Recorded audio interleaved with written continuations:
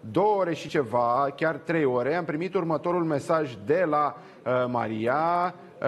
Era chiar în jurul orei 6, acum este 23-24. Cristi, tocmai am văzut un OZN înainte de Coțorca, bănuiesc că e localitatea. A văzut și ginerele meu, era în fața noastră la 200 de metri, foarte aproape de pământ. Povestește-mi.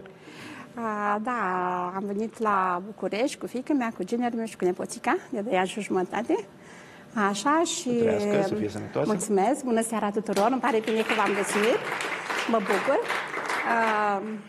Și vedeam în fața noastră, cam la 200 de metri, noapte fiind, am văzut o lumină, ca să vă zic așa, rotundă, dar nu prea mare la început, ca o minge de fotbal. Lumina aceea avea alb la mijloc, urma un galben crud și apoi la exterior un portocaliu spre roșu. A apărut, o priveam, zic, ce-o fi aia, s-a mărit. Cine era la volan? Ginerul meu era la volan. A văzut, erai lângă el? Lângă el, da. Și l-am văzut cum s-a mărit și a dispărut într-o clipă. Și le spun, zic, cred că tocmai am văzut un OZN. Dar el zice, și eu am văzut lumina aceea. Că da, nu știu dacă e OZN. Dar eu știind că am mai văzut și altă dată, era un OZN. După aceea, la vreo jumătate de oră de mers, pe la Movilița, așa, în dreapta noastră, sus pe cer, am văzut, de data asta numai eu, un rotund mare, exact cum spunea băiatul acela de la Tecuci, Adrian, cu beculețe multe de toate culorile și de unde era, nu prea, cam pe unde zboară avioanele, era acel rotund, tot a coborât, dar așa ca pe sani a coborât, până a ajuns, să zic așa, la vreo 100 de metri, poate mai puțin de pământ și a dispărut într-o clipă, s-a dezintegrat. Deci pot să vă spun că am fost însoțită de OZN-uri până la București. Da, OZN-urile au OZN-urile sunt... Garda de corp a Mariei. Ce vreau să te întreb, Maria Ghiorghiu, de ce atât de multe și atât de des în ultima perioadă? Da, sunt atât de multe și atât de dese pentru că ei vor să fie cunoscuți de oameni. Undeva scriam într-un mesaj în care un glas spunea că extraterestrii se vor întâlni cu oamenii, dar altul i-a corectat și a spus nu. Oamenii se vor întâlni cu extraterestri. Deci, cât de curând vom sta față în față cu ei și nu sunt chiar atât de răi cum se crede, nu. Ei vor să ajute omenirea de la autodistrugere. Da. Deci ne vom întâlni. Știe. Extraterestrii ne vor salva într-o anumită măsură. Absolut. Și iată, sunt mărturii absolut incredibile, tot mai dese. Se întâmplă lucruri importante pe planetă. Pe de altă parte, vreau să vorbim puțin despre cutremure, că înțeleg că recent ai avut alte viziuni extrem de clare în această extrem de clare în această privință, deși e ajunul Sfintei Sărbători de Moș Nicolae, dar totuși trebuie să revenim la realitate. Cutremurile vor fi. Am văzut săptămâna aceasta, chiar primeam comentarii ironice pe blog că chiar numai cu tremure văd. Deci fiecare zi cu tremure. Vom avea un cutremur în China, un cutremur provocat. Un cutremur în China, da? În China, da. Provocat? Și de mâini criminale. Deci era un glas care spunea că trebuie să participi și tu la cutremurul din China. Deci ce poate să însemne asta decât că trebuie să facă... Știe că va fi un cutremur și că trebuie să vii să participi la cutremurul din China. Să participăm, să facem cutremurul din China. Și sunt sigur că va fi un cutremur puternic. S-ar putea să fie chiar un atentat terorist la vreo centrală nucleară și acesta să degaje un cutremur. Așa, și după aceea aș vrea să vă spun, cred că va fi un cutremur și în SUA. Statele Unite. În Statele Unite, da, așa cum mi s-a arătat. Ne mai pun, în România este. Aș vrea să asigur pe toți cititorii, pe toată populația română României. Deci nu va fi un cutremur devastator în România, încă nu. Încă nu. Dumnezeu mi-a spus așa, în România încă cutremurul devastator nu va fi încă. Și uite, au trecut aproape 40 de ani de la... Da. Deci sunt cutremure, dar cutremure mici care să așeze pământul. Dar un cutremur în care să moară oameni nu va fi încă în România. Vă spun aici și o să-mi dați dreptate. Când va fi, atunci o să vă anunț că o să fie un cutremur devastator. Dar deocamdată România este ocolită de cutremure devastatoare. Aș vrea ca toată lumea să se liniștească. Foarte important. Trebuie să știți că a fost lansarea Mariei atunci. Maria mi-a dat un plic. Da. Plicul este la mine. Nu l-am deschis. Eu sunt băiat serios. Încă nu s-a întâmplat nimic din ce v-ați scris acolo.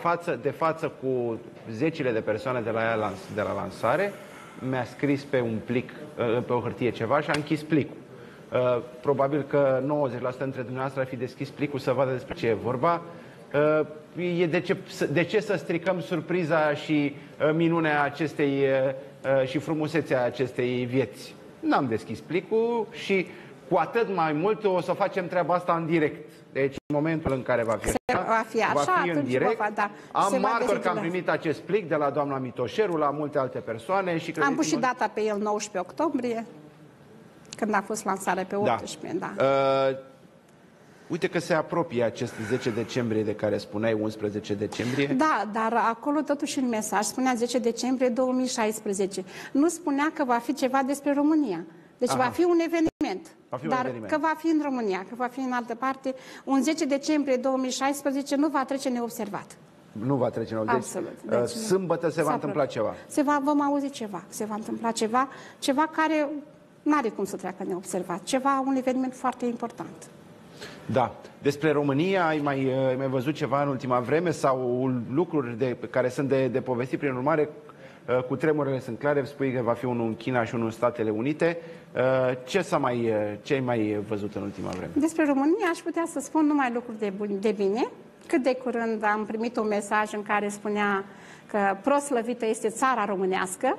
Asta înseamnă că Dumnezeu ne apără și Maica Domnului. Și ca de obicei, suntem ocrotiți. Mâna lui Dumnezeu este asupra României. România, cât de curând am scris de 2 zile un mesaj în care spuneam că istoria României va fi peste istoria întregii Europe, dacă vă uitați. Oare cum se va întâmpla asta, având în vedere că... România va ieși în față cu ceva. Deci va întrece Europa întreagă. Să sperăm că va fi ceva minunat, ceva bun. Da. Da. Uite, chiar pe 4 decembrie ai scris că cutremurile vor scutura planeta dintr-un loc în altul, tot mai des, un cutremur cu magnitudinea D. Și n-am mai spus. Și în sud-vest, da, așa mi s-a spus chiar. Sud-vest, trebuie să vedem ce înseamnă. Să vedem unde, ce înseamnă. Că nu mi s-a arătat o hartă anume în care să spun sud-vest. Deci așa mi s-a dictat, așa am spus, așa mi s-a grăit. Da. Mai sunt lucruri pe care le-ai văzut în ultima vreme și ele s-au adeverit? Da, mai sunt lucruri pe care le-am văzut și s-au adeverit. Uite, citesc aici, o ajute Maria ca să... Da, că nu am la mine, decembrie, oameni morți, din nefericire s-a adeverit și aceasta. Ce s-a întâmplat?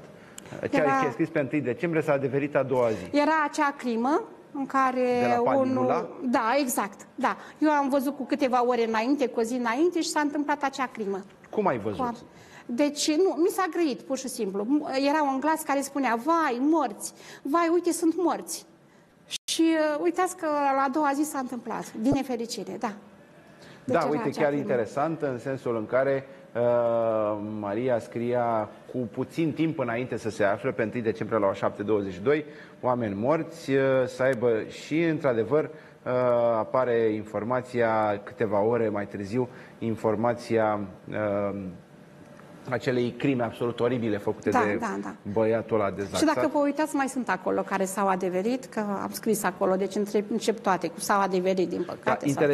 E de reținut că cele două cutremure, pentru cei care poate vor să știe, cutremurile vor fi cu o magnitudine foarte mare. Foarte mare, da, de care vom auzi. Și n-am mai spus. Da. O 7, o 6, deci am spus și magnitudinea, da. Da. Deci vom auzi unde se va produce acest cutremur, va avea un cutremur de magnitudine mare. Da. De asemenea, vedeai o intervenție a poliției pe 2 Da, niște mașini ale poliției, niște mașini de un verde închis, așa precum sunt alea de război, numai că erau mașini ale poliției și făcuse un adevărat șir pe stradă spre sud. Deci veneau cu viteză și cu acele lumini aprinse. Deci